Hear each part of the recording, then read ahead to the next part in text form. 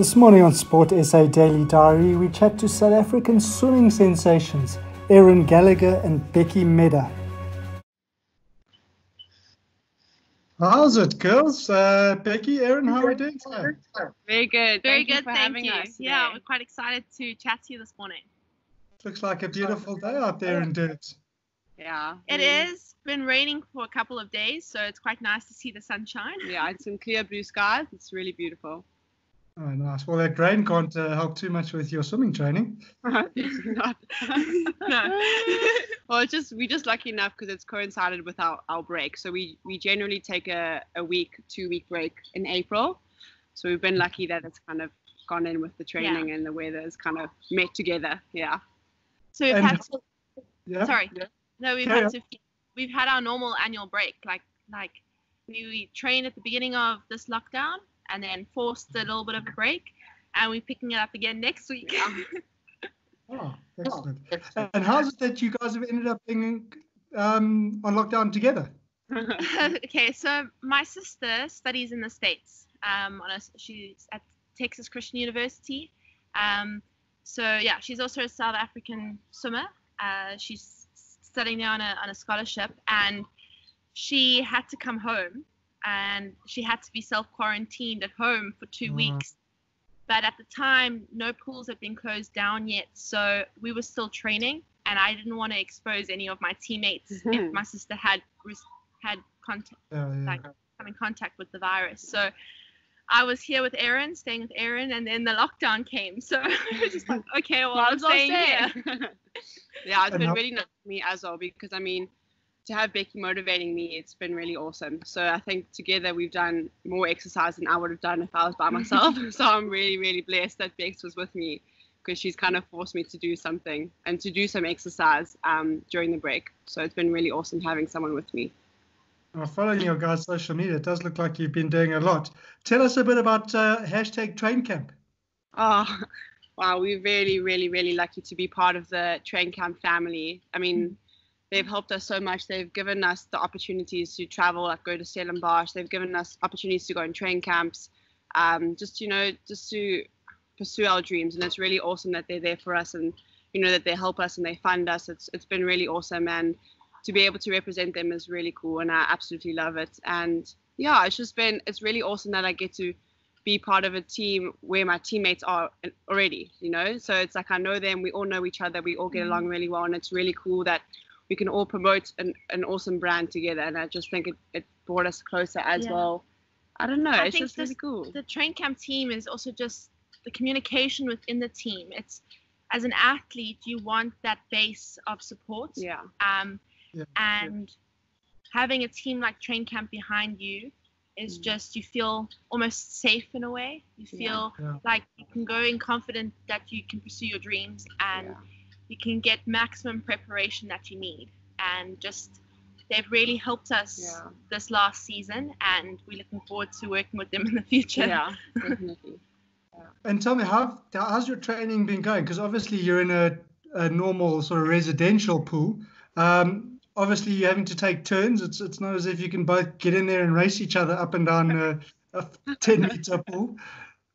Yeah, I think the big thing with that is sometimes, I mean, for me, I know that my fitness, I cannot control my fitness with using just a stretch cord in the pool. It's been very difficult, It's been really difficult. Your stroke feels different, and it's high intensity training. Oh my word, 10 minutes of that, and it's very tiring. So for me, I'm using that more of keeping the feel for the water there. Just as a swimmer, the feel of the water is so incredibly important, and it can easily be lost if you're not in the water. Just in it all the time. So for me, fitness-wise, I'm doing lots of skipping, jumping, running up and down because we can't really leave the house. So going a bit crazy. But it's been cool because some days when Bex is swimming, I'll do some land stuff, and the next day we would swap it around. Or some days we would do it together. Yeah. So it's been really cool that we're able to do it together. I'll wake up and do it early in the morning, and then do gym, and Erin will do it the other way around and do gym and then stuff. So Yeah. And Erin, I mean, you started very young. You were at the 2014 Commonwealth Games at the age of 15.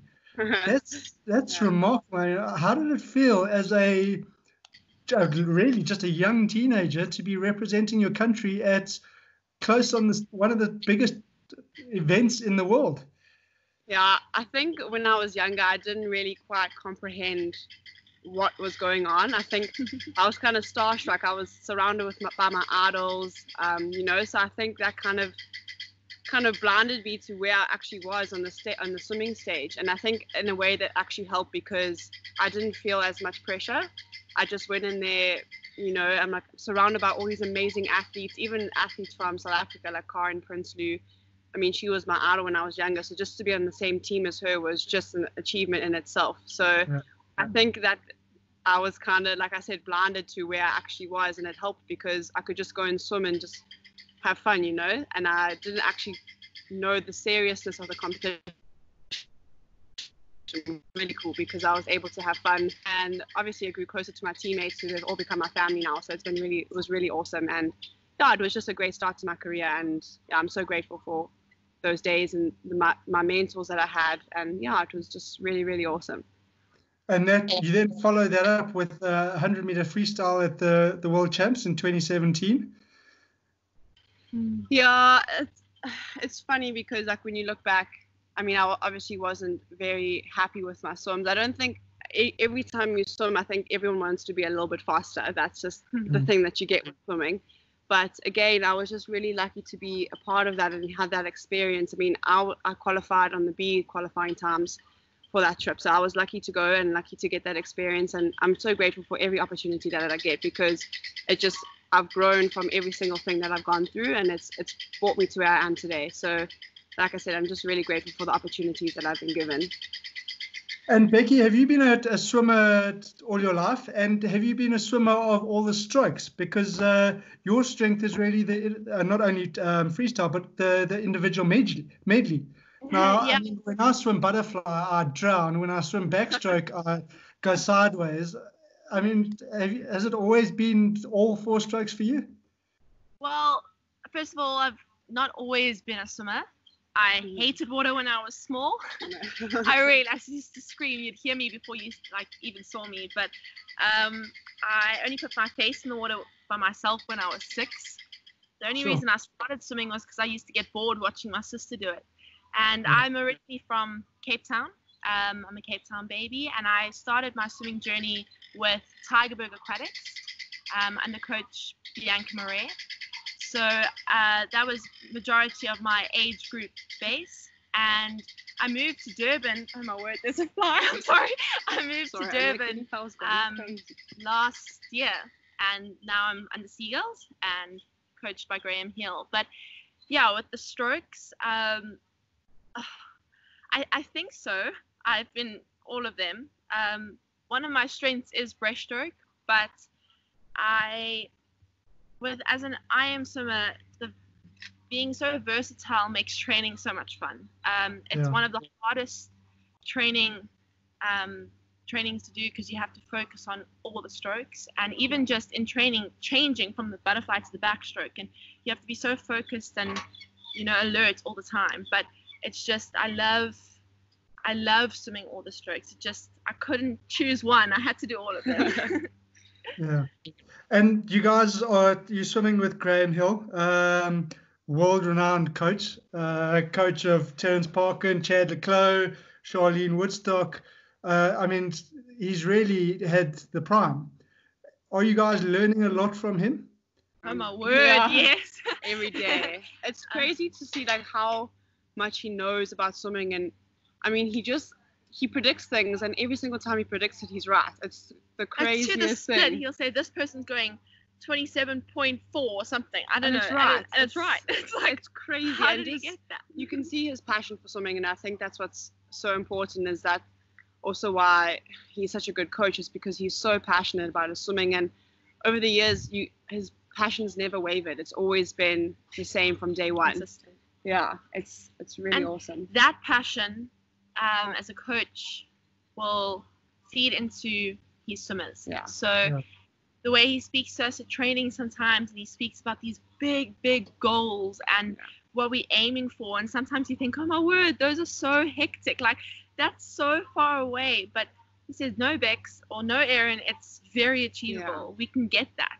Yeah. You know, we can do that, but we have to do it together. And it just makes us so passionate about our sport. It makes us love it even more. Yeah. And it's really cool because when he believes in the swimmers, he puts 110% effort into helping you achieve your goals. And it's really cool to have a coach like that. And having a coach believe in you, it's easy for you to believe in yourself. Yeah. Well, I was going to say that really must push the self-belief and the self-motivation. Erin, you went to 2019 All Africa Games and you essentially just cleaned up. 3 golds, 3 individual golds, 5 golds in the relay, 2 silvers in the butterfly. I mean, did you even have a suitcase big enough to bring all this stuff back with you? It's actually funny enough, I did leave a lot of stuff behind just because my bag was overweight, because they gave us these little glass trophies, which were really, really cool. But I didn't want to, and these lion mascots, and I had to take them home because they were the cutest things ever. So those went in my bag first, and everything else just wasn't that important compared to those. But it was such an awesome event. And like I said, I mean, I only got 3 individual gold medals. The rest were my team. You know, I couldn't have done that without my team. So yeah, it was just a really awesome trip looking back. It was so much fun. And yeah, I mean, half the things I achieved, I wouldn't be able to achieve it if it weren't for the numerous amount of people that are standing behind me who helped me get there. So I can never take full credit by myself. Yeah. And then Bex, you represented South Africa for the first time at the World Champs in 2019. How was that? Was that a goosebump moment for you? What an experience. It's just that World Champs itself was so interesting. So many things happened, but I think I had put a plan down of how I wanted my seasons to go. Not necessarily that was the way it was going to go, but as an athlete, you have to have a goal and set yourself what you have to achieve that season. And going to World Champs, I think my swims weren't, my 200 IM was probably my best swim there. And it was my second fastest time I'd ever swum. My other events were all right, but I could come back and say, don't worry about those swims, because ultimately this was my first experience on the big global stage, senior world stage. And as a 16-year-old, that's quite a how young you are sometimes. Oh my gosh, it's quite a big thing. And I had to just stand back and say, wow, like, look what I've just learned. Look what I've just experienced. I mean, I've seen people break records, like snatch some gold medals out, like you wouldn't even think that person would win. And it was just seeing this world stage made me hungry for more. You could very easily come back despondent or, oh my word, the level's so high.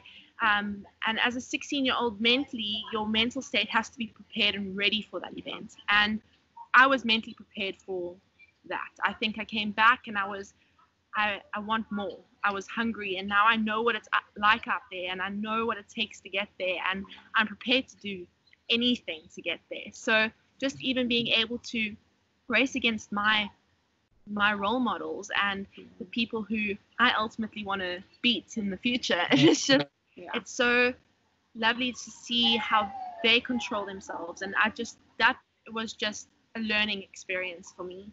Yeah. And you say that you'll do anything to be there and get there. My wife used to swim with Graham, and from what I've heard, you guys, and please take this as best as it comes, is you don't essentially have much of an outside life, because you're not allowed to go out and party and drink and have a jowl and all that kind of stuff, because you're up at 4 o'clock in the morning swimming, and then you go to school or uni or whatever, and then you're back swimming in the afternoon. It really is, swimming is your life. Yeah, it's our life, but I don't want it to make this sound like it's a forced or a negative thing, but it's ultimately our job and our career at the moment. It's what we sacrifice everything for. I mean, our social life at school, not that it's a bad thing, but majority of my friends are my teammates at the training, and even on the weekends we make we an get effort back together with the team, you know, to go out and spend time, go to the beach or go to the waterfall or just get out and do stuff. We basically only have maybe Sunday, because Saturday we're still recovering from training. So we have one day in the week, and it's funny because we always find ourselves near water. It's either the ocean, like Beck said, or we go to a waterfall. So we're always doing something. It's really awesome that we all get along so well as well, because then it doesn't seem like we're forced to go to training, or we're forced to do this, or we're forced to give up our social life, because we're not. We want to give it up because the environment we're in is actually really cool. Yeah, and I mean, our swimming friends, it makes us want to go to training even more, just to see them, because, I mean, being not an only child, but being at home now that my sister's overseas, that's my connection to people my age. And I'm just so excited to go to training because I get to communicate and chat to them, and we have very similar mindsets and dreams and ambitions that we want to achieve, and that just makes the environment healthy. But like balance is key. That's what we need. We need balance in life. So I mean, when we're chilling, we actually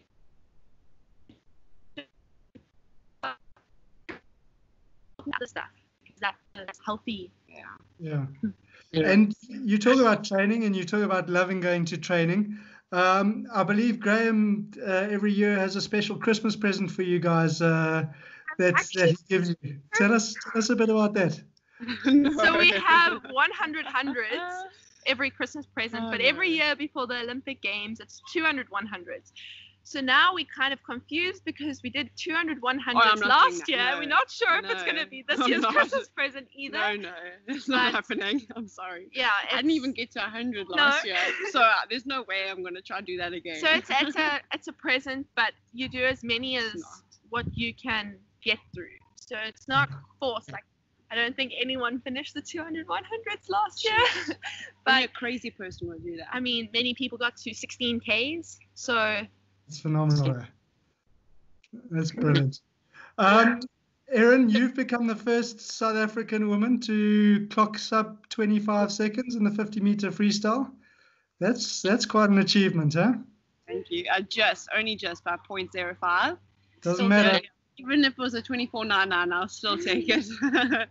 But it's just those tiny increments that you're just chasing all the time. I mean, it was only a 0.8 PB, I think, but you know, anything counts. You'll take anything that you can get, and it's really cool that I was able to set that benchmark. I know there's going to be a lot of girls chasing that, and I mean, there's a lot of up and coming youngsters who are doing really, really well, and I have no doubt that in the next couple of years they're going to be able to do it as well. So it's just really awesome that if I look back, I looked at my mentors when I was older and saw that they would set standards and records and break records, and I was like, that's what I want to do. And to be able to look now and see that I've done that, it's just really cool. It just feels like a sense of achievement in itself. So well, congratulations. We're very proud of that. We've touched on Olympics, or you guys have touched on Olympics. It must have been very difficult for obviously it to be postponed, because your whole training regime and plan is geared towards 2020. Now you need to revisit that. Obviously, Olympics still very much on the plans for you both. Of course, yeah, very always, much so. Yeah. It's been our dream. Well, for me personally, it's been a dream since I was 10 years old, maybe 9 years old, and it's just after you got your face in the water. When she got over I didn't even know what swimming was, and I decided I was going to Olympics in 2020, and I've just been setting myself and just pushing myself. And I mean, I've changed my whole schooling system around my training, and to hear that it was postponed was devastating. But I think it's also a blessing. It's more time to prepare, so when we do go, we can swim even faster. I mean, we waited what I said the other day, like I've waited 21 years to try and chase this dream, so I can wait another year. Another year is nothing compared to 21 years. And do you guys, I mean, you look like you have a very close bond. Do you have a sort of sister bond, Bex? Do you look up to Erin? And Erin, are you very possessive towards Becky? It's actually funny because sometimes we go on trips and I feel like Bex is looking after me. It's the other way around. But yeah. I think with the traveling, I mean, I've known Erin for a while, but like I said, I only joined the squad really last year, January. So I think our bond has got quite close in such a short period of time. Yeah. But we travel a lot together. So, I mean, we traveled to Mauritius by ourselves last year, and we roomed together, and, you know, rooming with someone, you get to know them pretty well. So, and I think we respect each other. When we need space, we need space. I mean, that's why it's so easy living with each other now. I'll go and have my own space. She'll go and have her own space. And But it's just really cool. Like, I know no matter what, Bex will always have my back. Like, if I'm going through a difficult time, she's always there for me, and vice versa. You know, like we're like an outlet for one another. If you need to vent about something, or if we need help or guidance or something, we can both go to each other. And it's weird. Like, I don't see Bex as being younger than me. I don't know. Like, sometimes I forget how young she is, but it's just really cool that age doesn't play any role in it. We're the same, you know. And that's when she first moved to Seagulls, I had no idea how important she would be in my life. And it's just, I'm so glad that she actually moved to Seagulls, because she's changed my life in more ways than one, and it's really awesome. Oh, real blessing. There must be a lot of young girls in and around Seagulls and in and around other swimming clubs, and girls that just follow you on social media that really look up to you. Do you have any sort of words of wisdom or words of advice for if they wanted to take up a career in swimming, and how they would get there to attain the levels that you guys have? I think for me, the most important lesson that I've learned, and I'm still trying to learn, is to not compare yourself to others. You know, you could easily compare your chapter 7 to someone else's chapter 15, and you know, you can, if you do that, you can get despondent, and you can think that you're never going to achieve, and you're so far away. And I believe personally, you need to focus on yourself and put yourself first, and, you know, focus on your journey, not everyone else's journey. Because if you focus on their journey, you're not spending any time on yourself. And I think the most important thing to do is just, for me personally, is just not compare yourself, and just trust your own process and go along with that process. That's I think like Erin said, you have to believe in yourself. I also think that bond with the coach and with your biokineticist and your physio, having a team behind you helps so much. It's so incredibly important. It just makes you as an athlete confident. You can trust, and all you have to do then is focus on your training and the workload that you're putting in. You can kind of like separate the weight that's on you. It's just not on you, and you can divide it. You have to really. It's so cliche and saying you have to believe in yourself. Don't. If you have a bad swim, sit on it for 5 minutes and move on. Learn from it. You can from it. It's the 5-minute rule. My dad's always told me as well. Bex, 5-minute rule. You have 5 minutes to assess the situation, see what you could do differently next time, and then move on and grow through it. Because otherwise, you'll just overthink and go through the same thoughts the whole time, and it stunts your growth. So, just trust the process, trust your coach, and because that's incredibly important. And remember to always just have fun and smile through it, because ultimately we do this because we love the sport and it's something we enjoy doing. So as soon as it doesn't become fun, then there's almost no point in doing it. It's true. Couldn't agree more. You lose that passion, and you lose that sense of fun. You're not going to perform to the levels. Just in closing, Erin, at the All Africa Games, standing on that podium 8 times, hearing the South African national anthem, that really must have been a thing of dreams.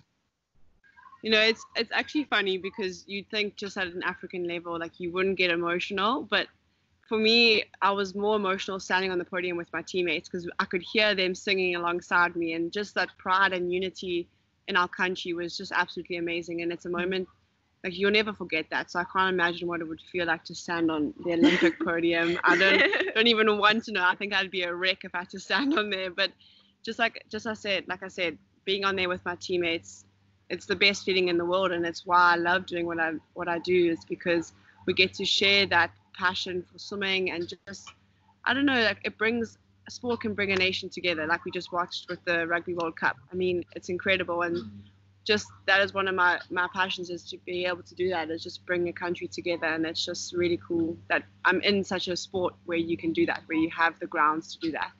Yeah, so it's really cool. Yeah.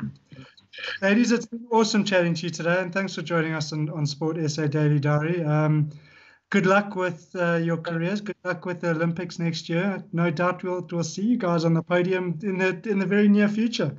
That would be amazing. Thank you. Oh, wow. Thank you so much for having us. Thank you. We've really, really enjoyed this call. Yeah. It's been lovely. Thank you. Awesome. Thanks, guys. Thank you. Look out for tomorrow's episode of Sport SA Daily Diaries, where we chat to Supersport presenter Colin Chinga.